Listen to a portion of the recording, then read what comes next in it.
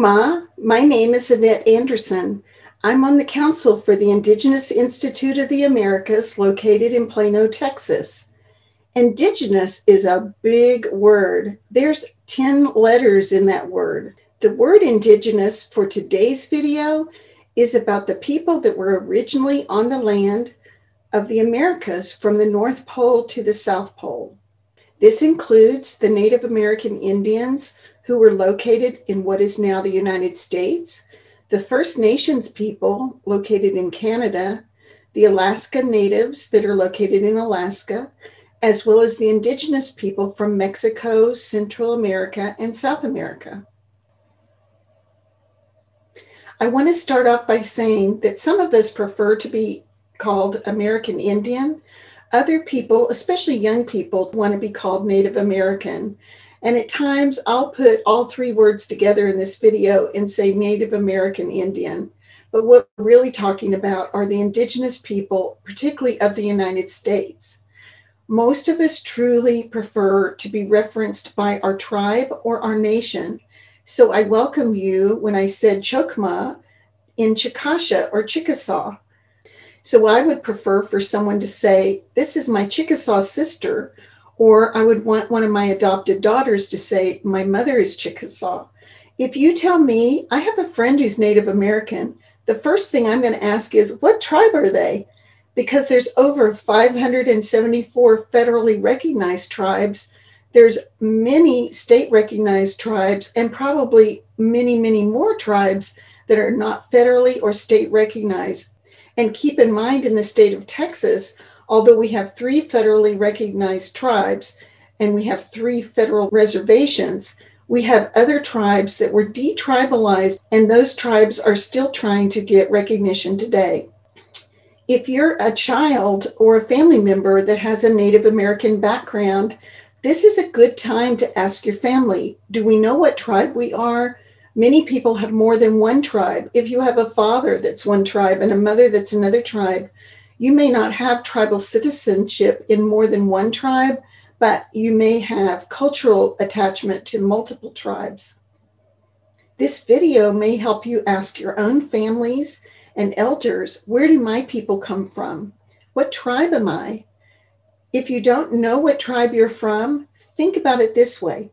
A long, long, long time ago, if your families were original people to a certain country, in those countries, we had tribes. If your family originally came from Ireland, there were tribes a long, long time ago in Ireland.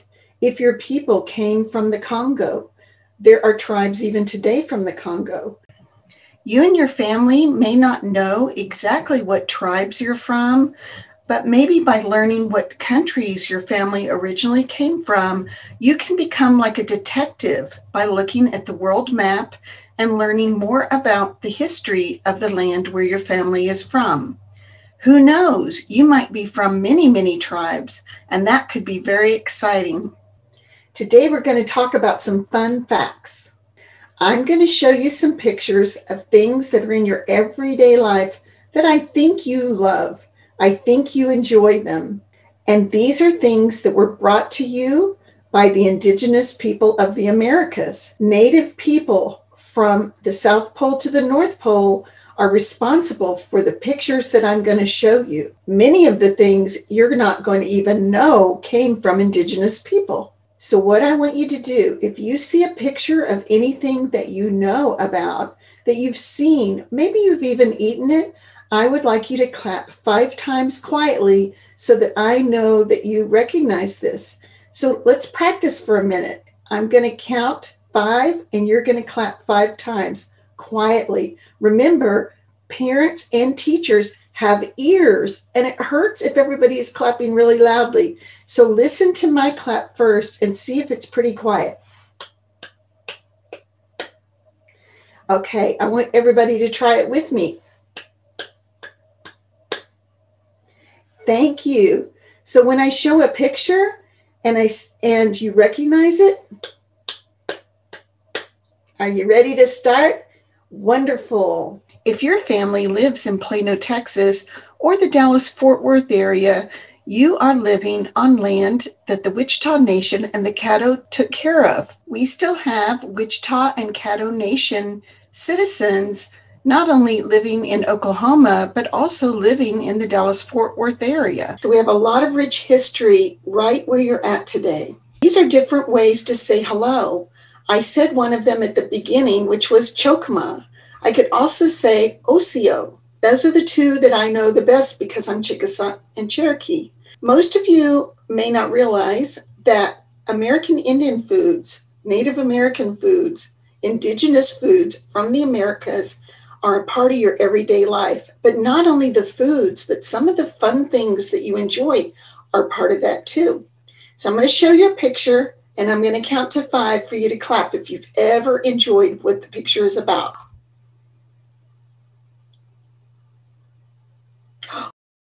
Potato chips. See if you've ever tried this. French fries.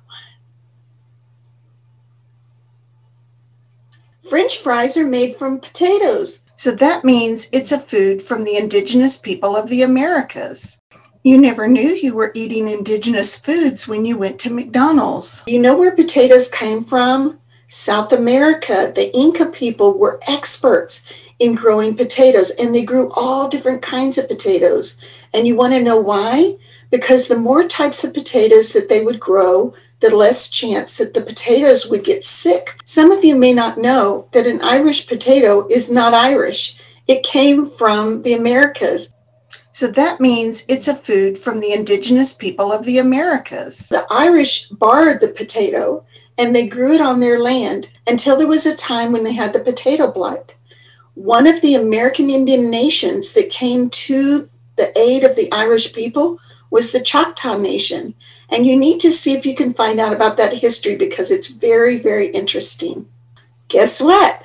Popcorn is another Native American food. Fritos.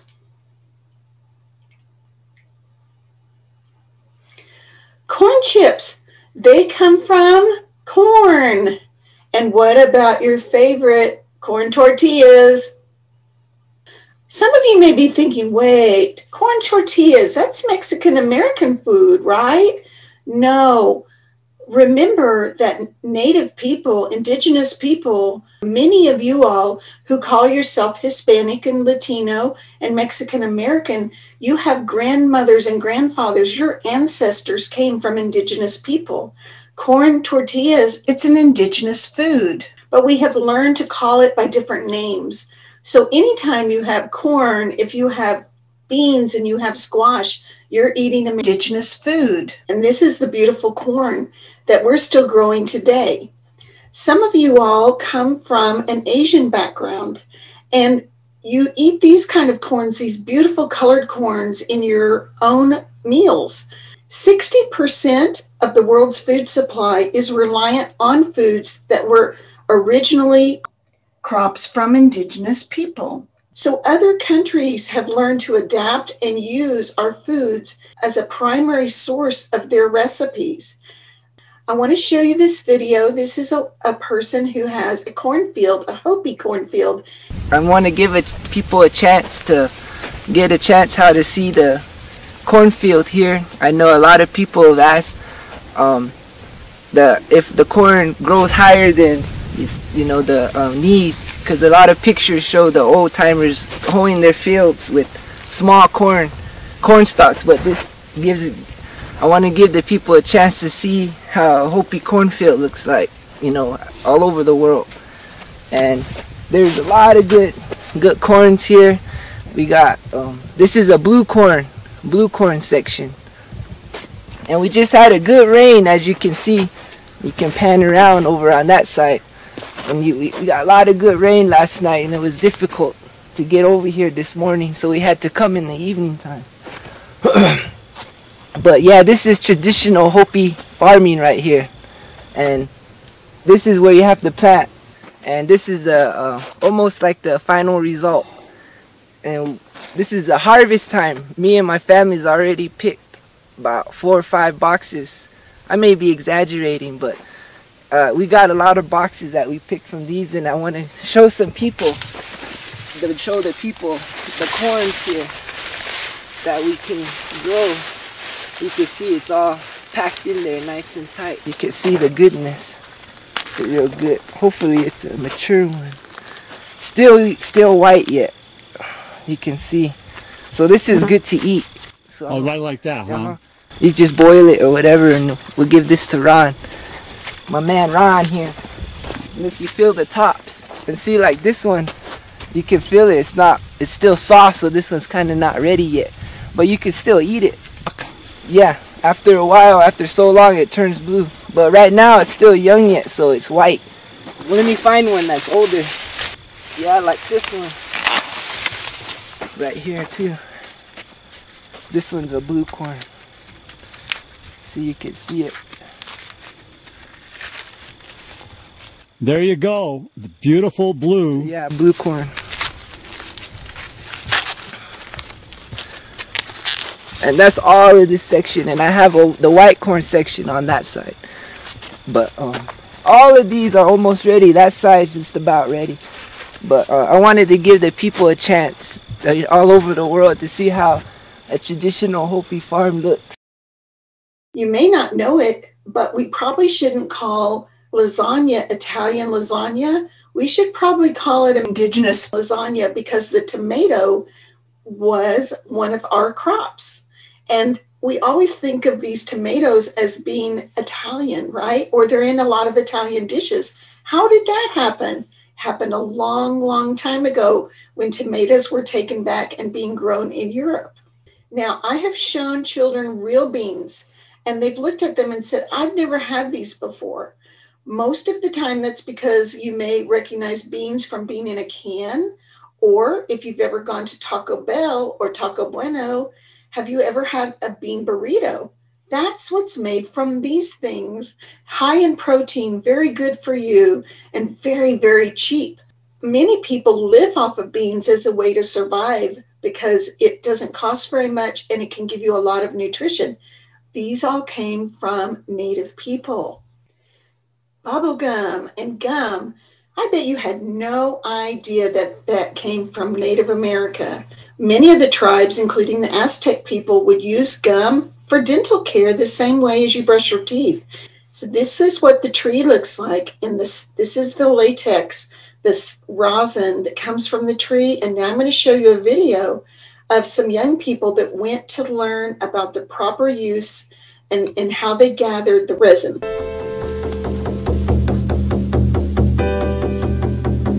So today Troy brought us to a place called El Naranjal. It's about 20 minutes south of Tulum. It is a chewing gum factory. So we've arrived at the gum camp. It's not a gum factory. We're actually in the middle of a jungle with our local guides who lives on this property, and this land has been in his family for generations. It's gotta be seen. It's a small campament. Valentin has been working here for many years with his family. The main work with these people is extraction of the chewing gum. They have done it for generations. Okay. In fact, for the Mayan people, chicle, it means to chew.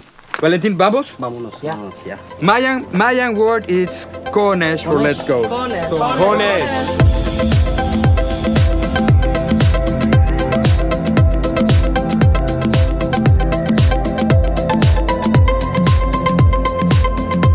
After they cook the chewing gum, they put it hard chewing gum in this box and wait For it to dry? to dry. Exactly. This is old chewing gum.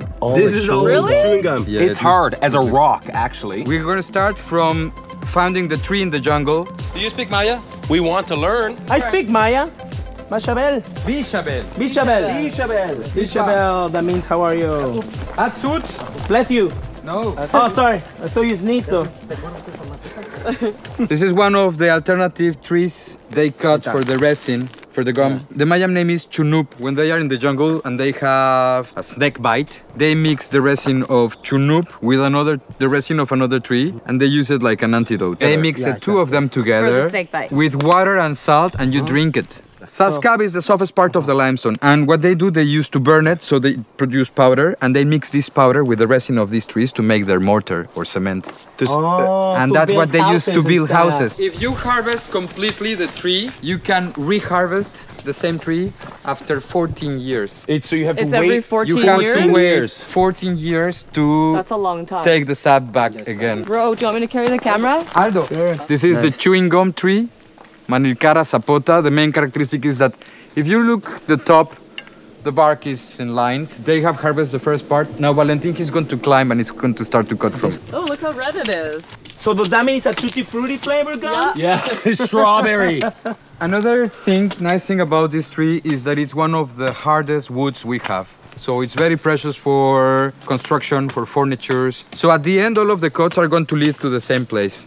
And then collect to the bottom with the bag. Yes. Who needs a hammer when you can use the end of a machete? You know what I mean? What I love is that they're respecting Mother Nature and their surroundings, and you can see, as you said, you know, you can only do so much with them or you're gonna harm them. And I asked you if the trees ever die, and you said no, they never die because he makes sure to take care of them. They know how to do it. It's crazy because I was asking him how the Mayans knew that this tree will give you gum. We don't know. We don't know everything about the Mayan civilization because so much of the history and the papers were destroyed. It's gone, yes. Good job, man. Good job. Now Troy's gonna go and get you. Stay there, Troy. Perfect.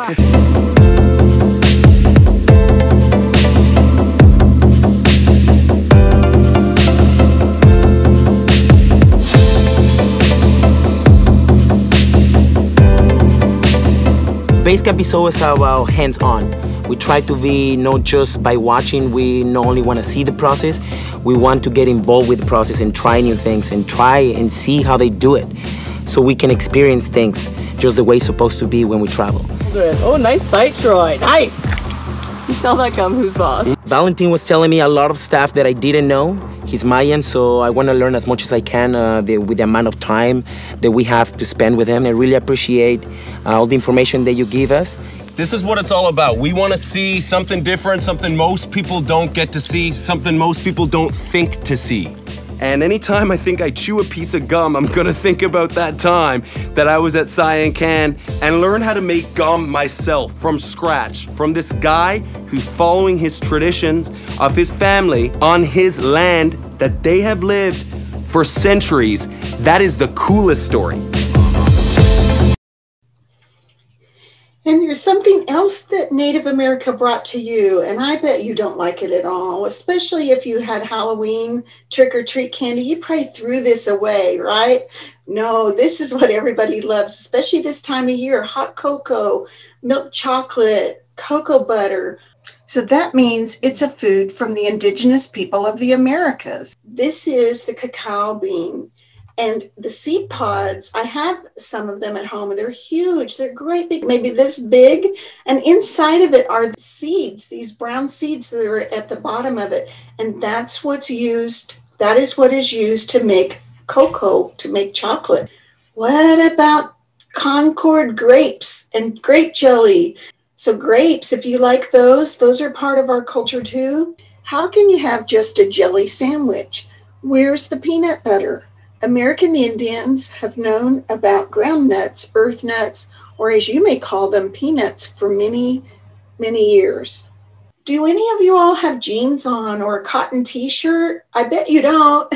Yes, you do. So clap your hands if you're wearing anything that has cotton in it, because cotton comes also from Native America. Originally, cottons came in beautiful different colors, and depending on the seeds, some of them are almost becoming extinct because everybody wants white cotton. The next video is about a young man. He's from one of the northern tribes. And the northern tribes, by that I mean, this would be the Plains Indian tribes, many of which you might think of more as an American Indian tribe because of the feathers that they wear. Not all Indian people wear feathers, and you should not wear feathers unless you were gifted a feather because of some honorable thing that you have done. We usually try to recommend to teachers and families to not do art projects or craft projects during the Thanksgiving time, in particular, using feathers. We consider that to be rather disrespectful. So just wanted to give you that piece of knowledge for in the future. So this young man is a very good dancer and has won a lot of awards. And this tells the story of his competing at the powwows up north. At the Civic Center in Rapid City, it's competition time. Missou Mills is just moments away from taking the floor. It's a familiar stage. He's been performing here since he was only 3 years old. I learned how to dance by watching the people I look up to, and I've been dancing since I could walk. Dancing is a part of being Native American. When that drum beats, that's just like your heartbeat. I feel powerful. I feel strong. There's nothing like it. You just feel like you're thunder. When I'm dancing, I feel like I'm on air, on the clouds. Dance is story. And you're telling your story. That's who you are. When you're out here dancing, the past is with you from ages back. We've been here for thousands of years. I'm preserving something for the older ones, what they fought for. All right, Teen Boys Grass, come on into the arena, and we're gonna go to the Badlands for that song. What do you think people feel when they watch you? They feel greatness because they know I'm dancing for them. He's kind of this little warrior out there, isn't he? He's a warrior within, I'll tell you that. Contest song, please.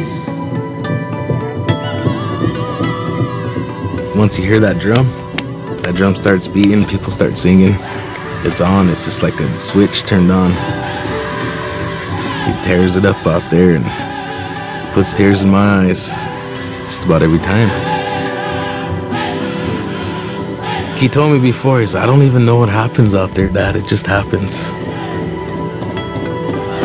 It just comes to you and you do that move, and while you're doing that move, you just thinking of the next one and just keeps going.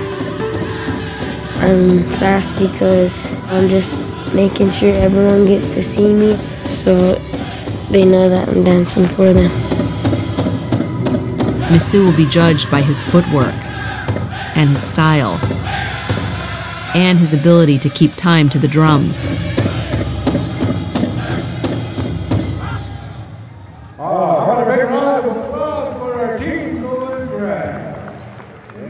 He's the youngest dancer in his category. But when the judges tally their votes, Missou's score puts him amongst the winners.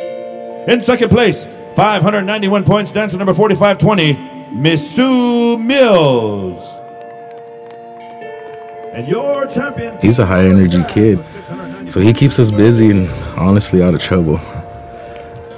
How easy would it be for him to go the other direction? Way too easy.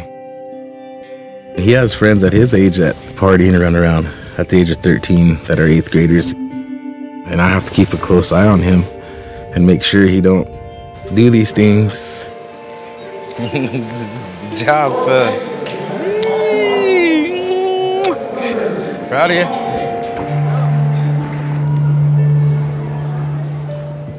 I want to show you some videos that come from our area of Texas, North Texas, and the American Indian community here, which is very vibrant and has get-togethers on a regular basis when we don't have the pandemic. Our Native people have been hit very hard by the virus, so we're having to be extra careful about getting out into the community. We're all encouraging everyone to wear masks, wash our hands, and follow the same protocols that are recommended by the doctors. So we appreciate all of you children. You've given up a lot of your friendships. You've given up a lot of hugs and a lot of support from people around you because of this change in your environment.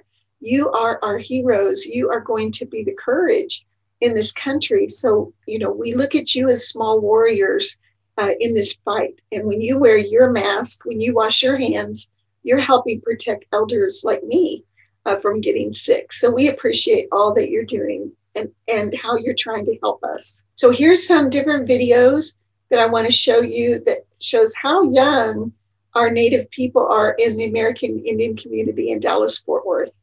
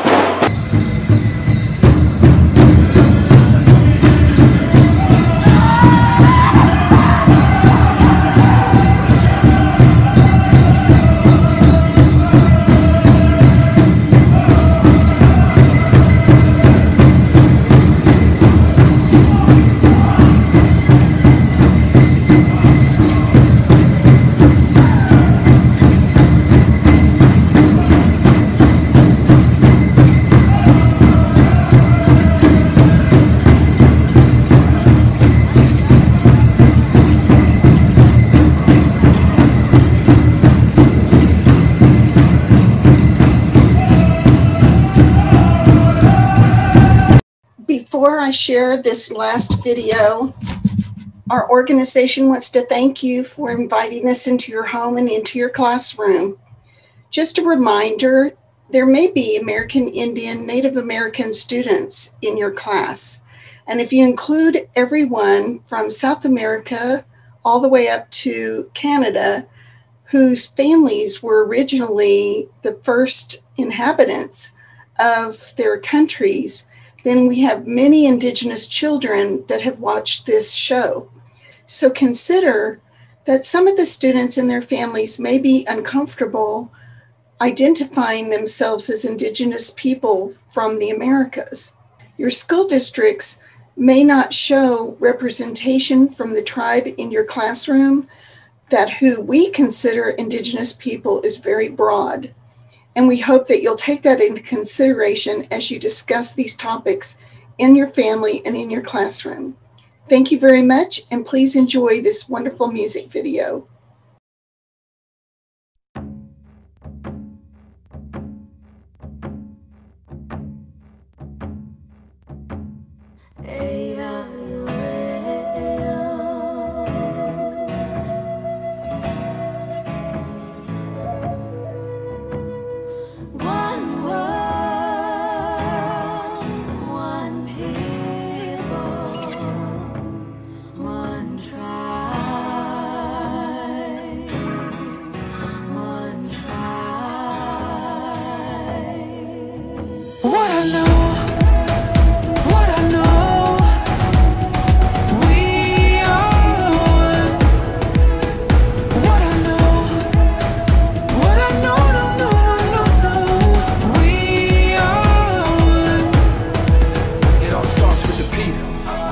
We stand all together, one voice saying yes we can. Each one, reach one till we pull ourselves up, cause we all one fam. From the rest of the block to the prairie to the rock, we connect that love. Cause the people with power feel the power of the people when we stand as one. I got you stuck off the realness. We be indigenous, you heard of us. Max Heaven, the murderer, spreading the love with the water and earth. And the stand against hate, kinda know what the purpose is. We rise, the climate is changing. Signs of the times, it's time to start praying. Pray for the world and community. Prayers are more powerful when we're in unity. What I know.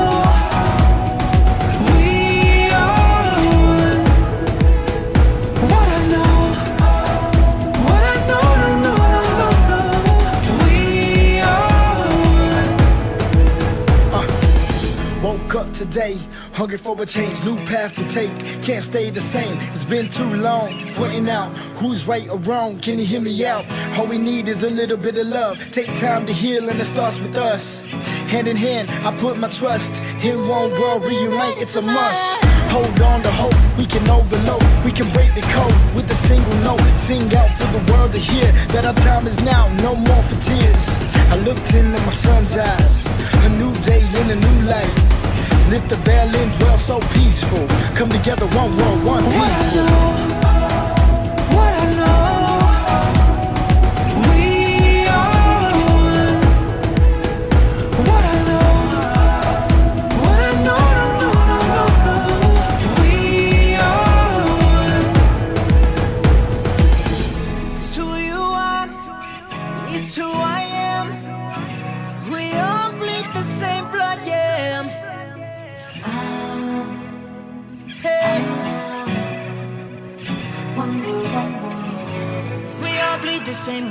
We got beautiful differences, let me give you a peek. Over 500 tribes, but we all unique. And if we could not compete to eat, nothing could beat us. Jealousy is more dangerous than diabetes. See this unity? Imagine what it looked like. You would think we would do whatever it took, right? I would do anything for this good life. We could do anything if we unite. Young native, you are my savior. Say your prayer for our inspiration. From the block to your reservation. Any color, all my relations. From the basement, worldwide invasion. Every day we're painting our faces. Fighting back but learning our language. Dancing our dances, saying our prayers. What I know.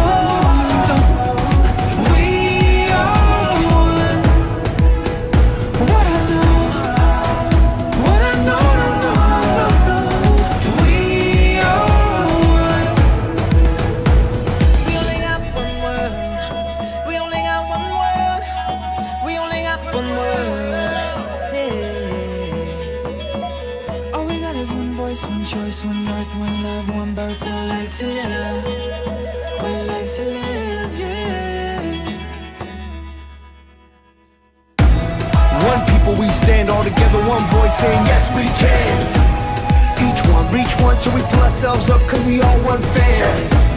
From the rest of the block to the prairie to the rock, we connect that love. Cause the people with power feel the power of the people when we stand